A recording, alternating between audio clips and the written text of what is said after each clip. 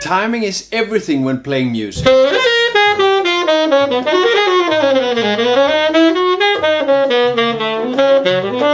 Training double time will increase your general timing. There are so many benefits in training double time, no matter what level you're playing on. When playing double time, you are forced to listen to the subdivision of the 16 notes. Doing this, you must be more precise when you are playing, and you need to play more structured and more to the point lines. Any chord structure or any melodic line can be your double time practice material, but using a common chord structure makes the application to your music much easier. I'm looking at this blues form and checking out what possibilities this gives us.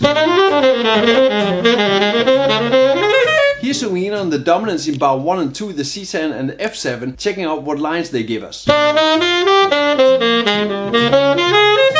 The first thing I have to get used to is fitting twice as many notes into the bar. And I'm used to hearing the resolve of the 8-note lines after 8 notes going to the next bar. This is of course a habit of mine when I'm playing 8 notes. This is how my vocabulary sounds like. I need to change this. A really big thing is getting used to extending the lines to twice the length in the same bar. So much is about the rhythm, it's about the phrasing. I mean, I am hearing the notes, you know, and I'm thinking maybe... What Chris Potter just said, this starts with hearing the phrasing, hearing the line, hearing the resolution. My method is changing the 8-note lines into 16-note lines and getting used to the sound of this. Play this first time and listen carefully to the rest and play that first note on the one in the second bar. The important thing is listening to how long that bar actually is when you're playing 16 notes.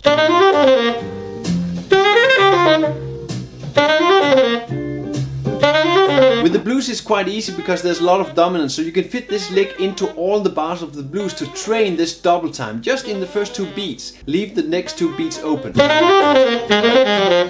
Having gotten used to the first part of the 16-note lines, I add a second part of the 16-note lines to the last part of the bar. In this way you will force yourself to play this chord double the amount of time, double the amount of notes, and getting used to not resolve the note after 8 notes, and keep playing all the 16 notes in the whole bar before resolving this to the next bar.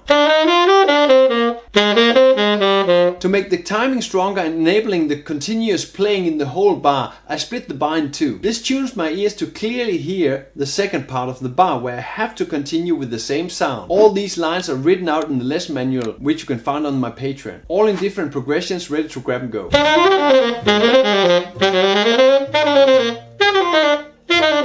Make 2 or 3 bars of double time licks and add these to the tunes you are playing in all the bars. In this way you will get more and more used to playing double the amount of notes in all the bars. All these 16-note licks are of course added to different progressions in the Patreon. Grab and go. When playing 16 notes you will need to boost your speed, and by this you will also need to boost your precision. Instead of playing this with a backing track only, you should definitely add a metronome to this. This will improve your timing much more, since the backing track is much more forgiving with the timing, where the metronome is only 1 click. Take this first lick, which I've made complete for the whole bar, and play this with the metronome on all 4 beats. Choose a relatively slow tempo for you to avoid making mistakes. You do not have time to make mistakes.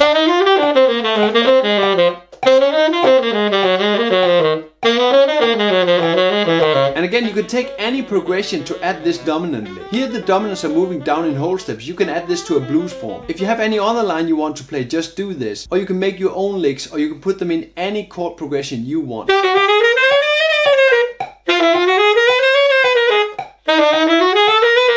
Repeat this exercise where you change the metronome pattern to the offbeats. The metronome on the offbeats train your feeling of the subdivisions very much.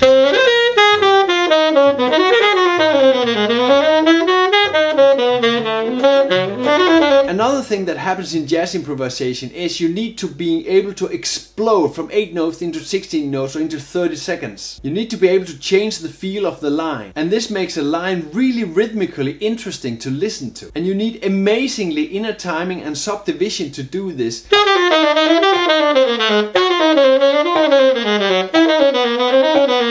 To train this inner feeling of the subdivisions, change the metronome to 1 and 3. And you must keep your precision of your fingers and the precision of your articulation steady in between those beats. You have a lot of space there where there's no beat. Keep it steady.